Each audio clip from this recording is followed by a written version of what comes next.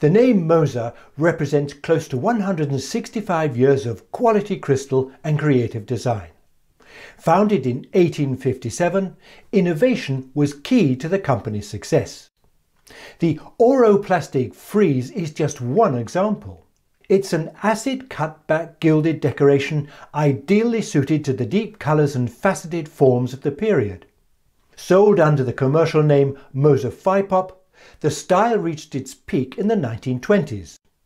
The most common frieze is the Amazonian warriors. There are also satires, figures, and ornamental designs.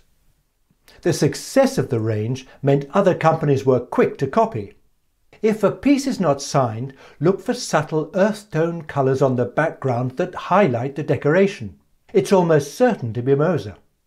More about Moser in future TALs.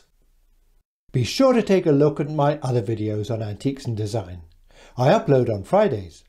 A like or subscribe is much appreciated, and thanks so much for watching.